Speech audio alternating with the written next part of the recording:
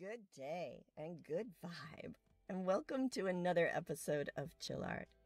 Chill Art is a public service program of the Leesburg Center for the Arts.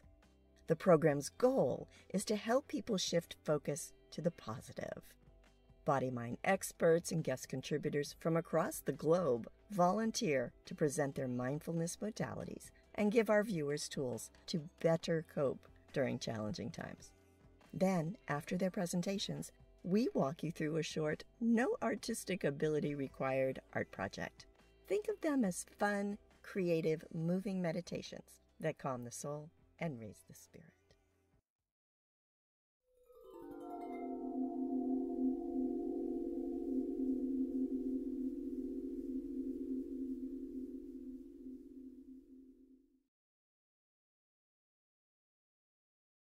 This episode of Chill Art is premiering in October, so I'm starting with a quick note. Have you ever heard of Inktober? It happens each year in the month of October. It's a month-long or year-long challenge with prompts that encourage ink drawing. Illustrator Mr. Jake Parker created Inktober back in 2009.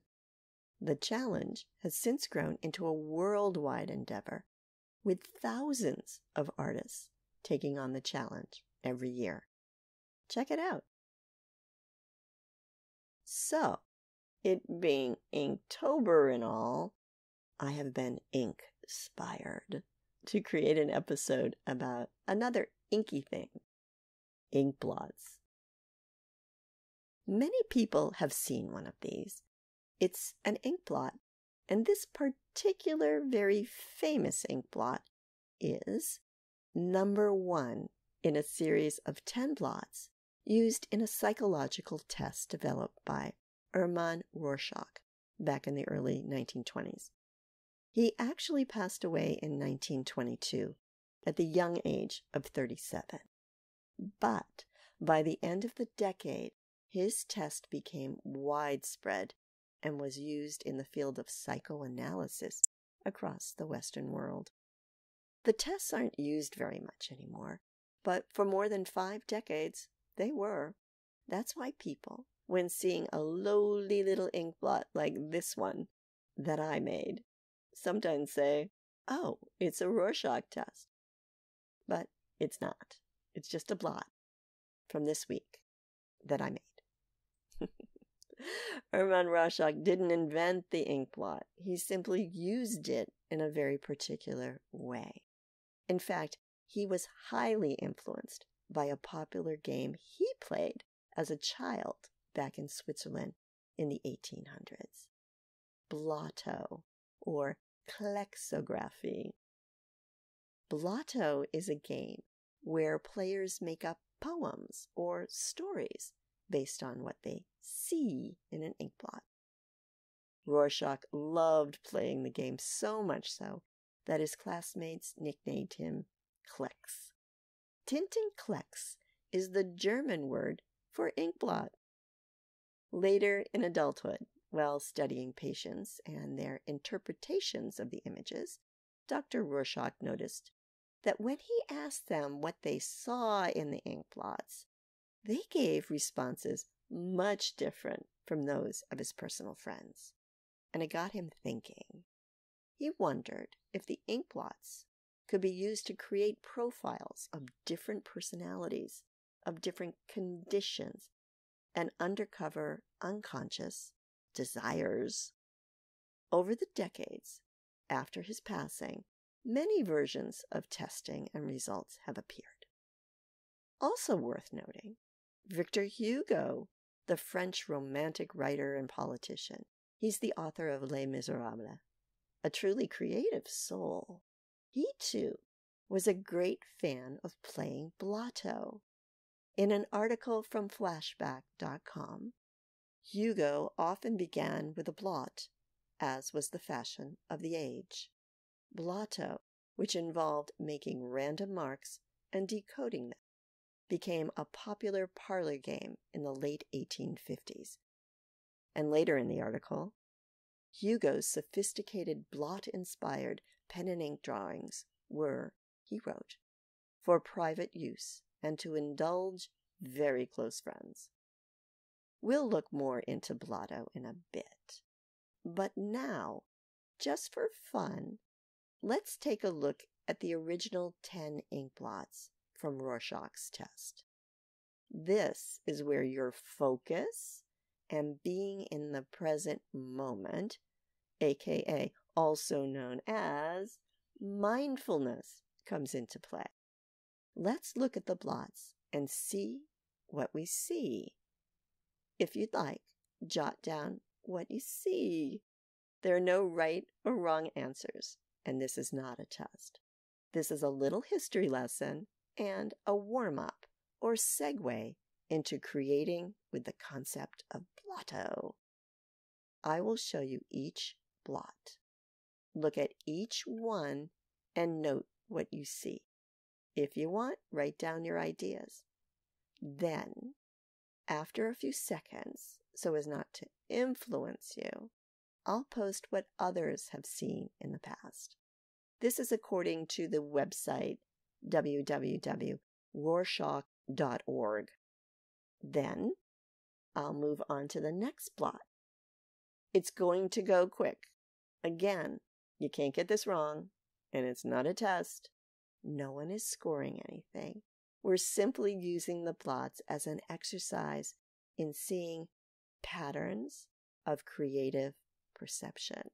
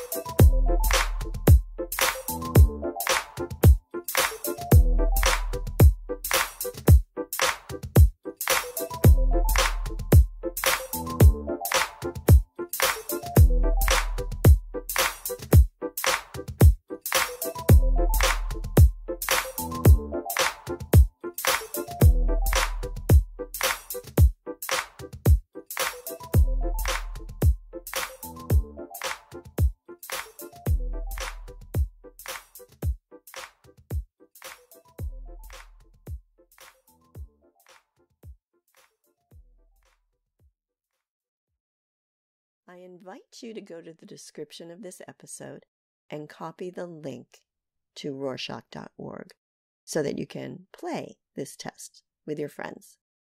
Now, keep watching and learn how to make your own ink blots for your version of the Victorian-age parlor game called Blotto. Oh, and here is a book inspired by that game. I'm inserting some images from a book from 1896. The title is Gobolinks, Shadow Pictures for Young and Old. The Library of Congress has scanned it and released it online so that you can download it.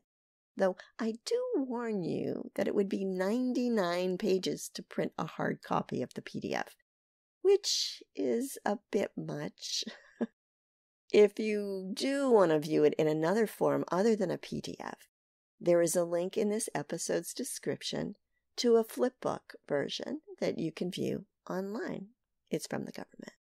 So here are a few pages, just screen prints, that you can look at, get an idea. They're inkblot poems and stories.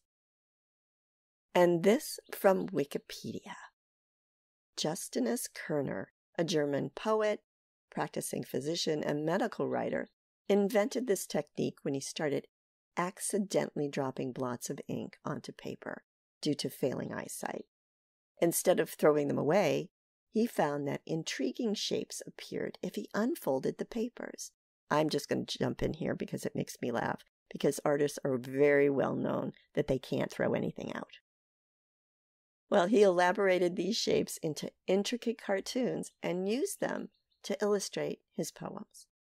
Kerner began a collection of klexigraphs and poetry titled Klexographian. And here's another note from Wiki. In 1896, a similar game was described in the United States by Ruth McEnery Stewart and Albert Bigelow Payne in a book titled Gobolinks, or Shadow Pictures for Young and Old. The book explained how to make inkblot monsters and used them as prompts for writing imaginative verse. Do we need to clap and make a sound? Like I can't. Hi, and welcome to the art tutorial. We've got a different setup than usual, and that's because I have a hand injury. So I've invited my friend John Benton here to be my hands, and we're going to go through the art tutorial like it's a regular private class. Okay? Okay. All right. So we are going to talk about the book Gobolinks, and this is something that I've already spoken about on the video earlier. This is a children's game.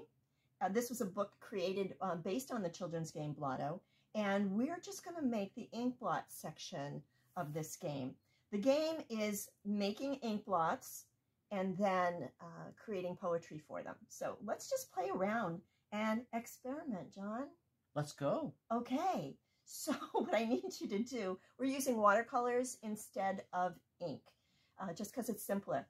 And we have all this multitude of colors. So what I need you to do is put a little water in each of the cakes to soften them up, or what colors you choose to use. So why don't you pick 3 different colors of your choosing, don't pick yellow, 3 of the darker ones, and just soften the paint up. All you have to do is put a couple drops of water in.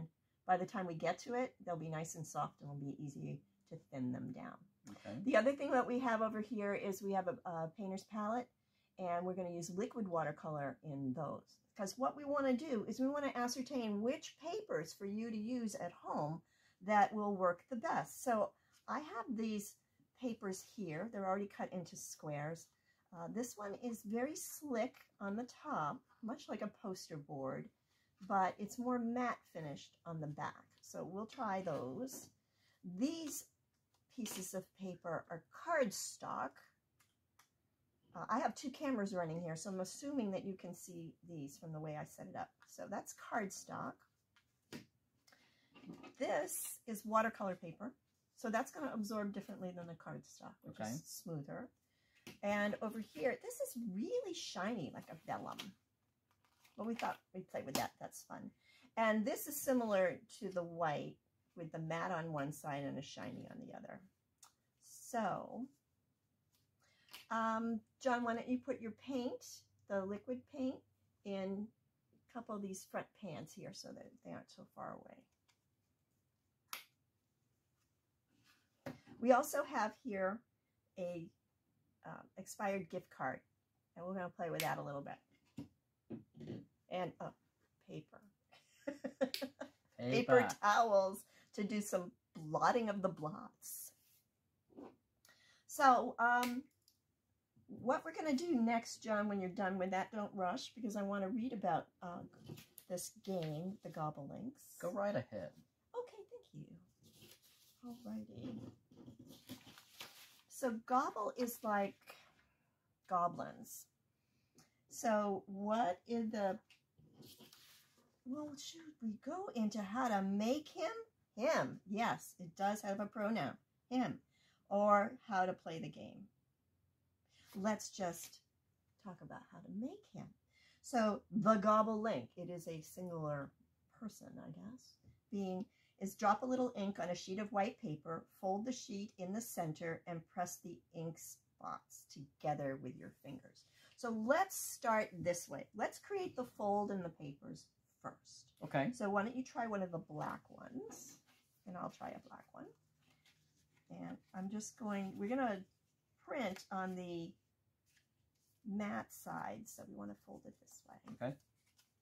And you might use your, take this Roadhouse card, get a nice crease in it. Crease. Get a good crease in it. Nice and tight. Nice and tight. Okay, so I'm going to have you do this. Okay. So why don't you take a little bit of your ink from your palette over there. The liquid. Okay. The liquid. You don't need much. Okay. And you're only going to use one side of the paper. Mm-hmm. And just put a drop or two here or there.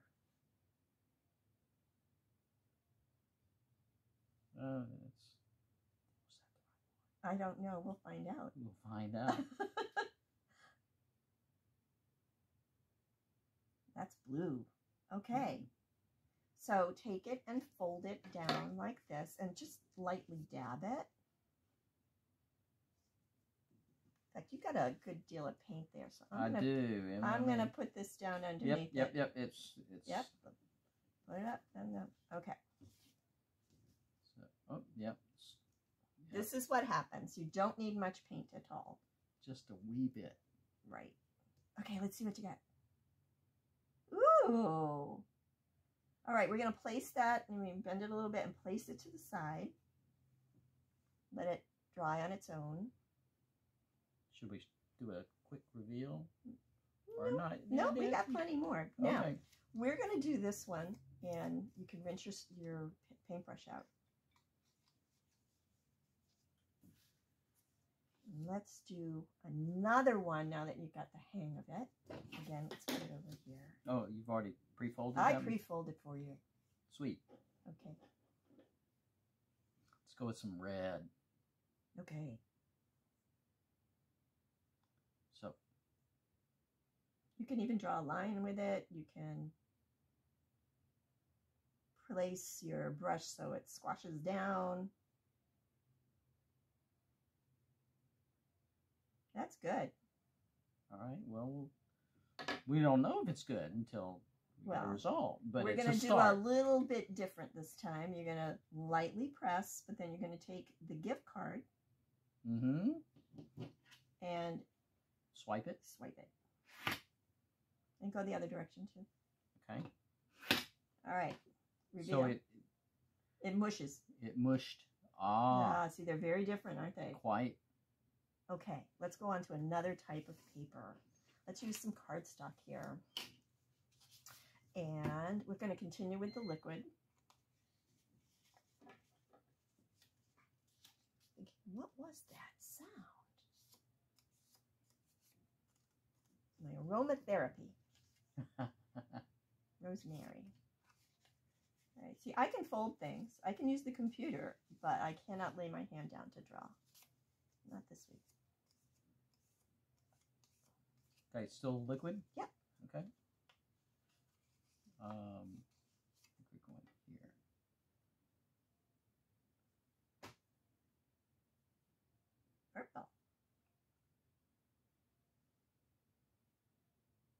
Okay.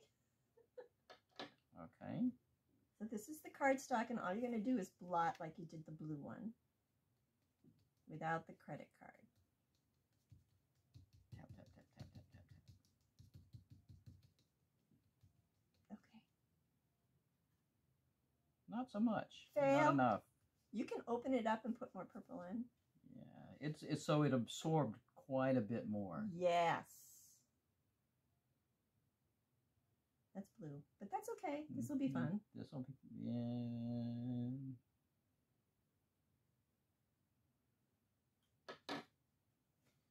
So we'll work a little more quickly with this paper. Tap, tap, tap, tap, tap, tap, tap, and open. It's passable. It's, yes. Let's just try another one with the Texas Roadhouse card and going faster. Okay. Again, this is the card stock. No, use another color. Okay. Either use purple. We'll go with Or red. no, red. Go with red. We'll make red all the ones we use the credit card for. It's a good way to keep track. Okay, so a little bit more paint.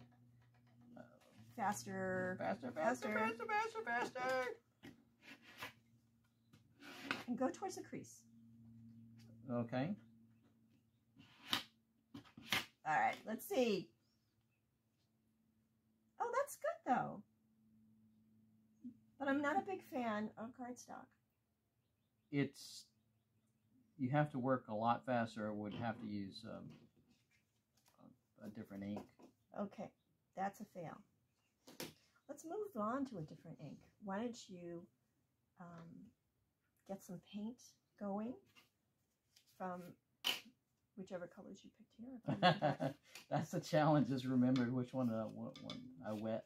Now, some watercolor paper have different sides to them, and if you look really closely, this one's more slick, and that's why I have a check mark. I usually do that for my students so that they know to paint on this side, which is more textured. So, which color are we using? There was this green over here. All right, load up your green.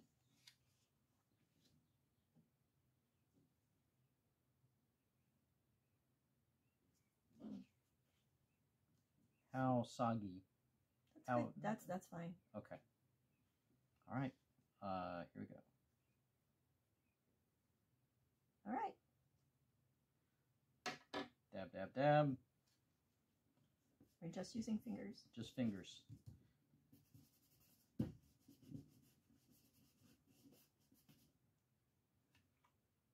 That's pretty good. It's got some nice gradation in there. Nicely little piggies, but we'll go into that later. Okay, I want you to do another one, and I want you to do it with red, and I want you to do it with the credit card. Okay. So this is watercolor paper. I think that's rather softened. It's just getting enough of liquefied on your... Mm-hmm. Most people have this type of watercolor, which is called cake. Mm-hmm. I've also call it pan, as opposed to liquid watercolor. Now, I have tried this with ink, and I tell you, I didn't get as good results with the ink. That's good. Fast. Credit card. Credit card, and make sure you go towards the middle. Oh. So that way it kind of connects better as a block. Okay. Let's see. All right. Yeah, we'll see. Okay, so let's try this really slick paper. And we'll remember what this one is, right? Because it's so big. And actually, you're going to have to fold it.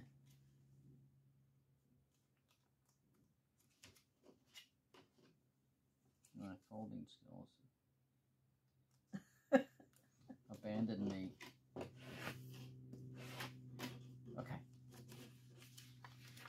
Any color you want on that. So all the pictures in the book were made in this manner that we're doing here. And a great deal of practice will only go to show that the Gobolink, as his name implies, is a veritable goblin of the ink bottle, and the way he eludes the artist's design proves him a self-made, eccentric creature of a superior imagination. It is hardly to be expected that the animals and birds of prey referred to under more or less familiar names in the accompanying rhymes will be strikingly correct as to anatomy, and because, as upon page 15, the elephants, or whatever they may be, happen to have each a row of interesting tails continuing along the full length of the spinal column. I do have a couple of pictures that I printed. Again, this is, if you download this as a PDF from the Library of Congress site, it's 99 pages, so I did not do this. So here's one page. And while you look at your ink blots, you will find different things will appear. This one I think is so cute. This one, the poem is called Red Riding Hood's Wolf. Very Victorian, yes. Yeah. Awesome. Well, go ahead, John. Let's see what you All got right, out of all this right. purple. That's good. So some dab, dab, dab. And we're going to use the card on that one. Okay, card towards the fold. Actually, we should have waited for the red, but I did it anyway.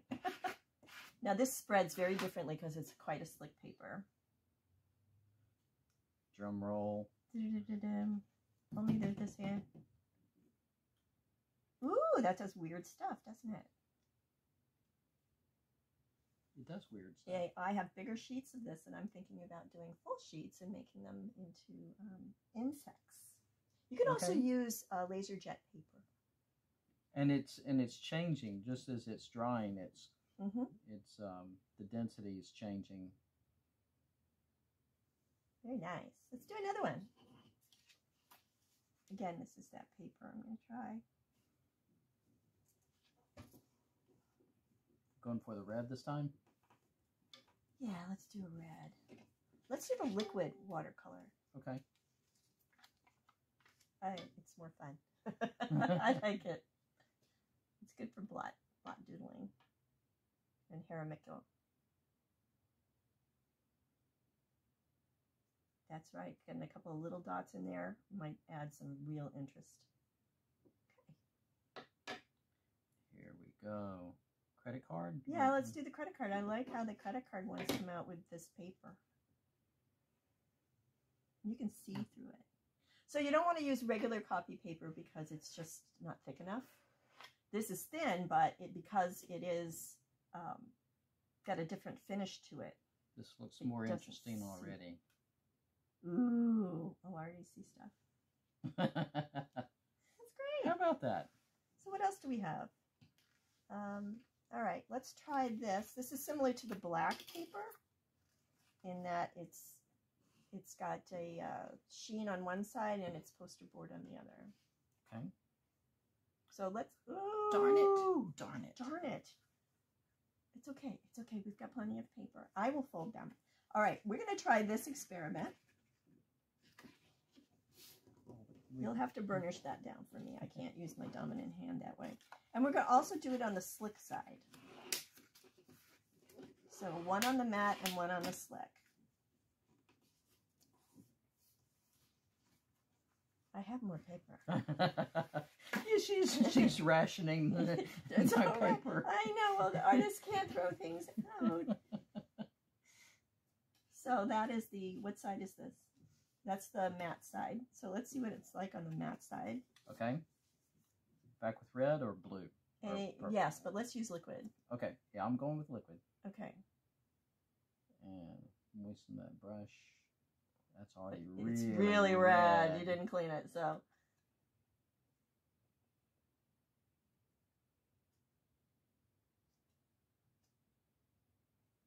Oh, cool. All right, let's see what happens with that. And go ahead and use your fingers, your card, whatever you want.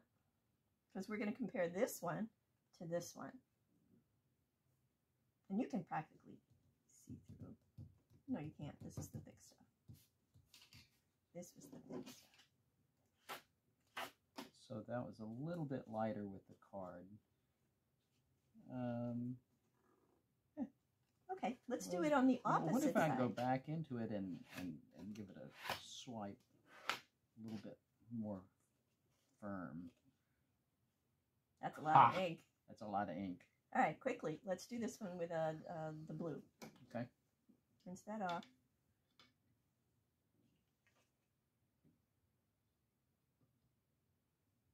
Blue. Do the same thing you just did. We're just using a different finish. Just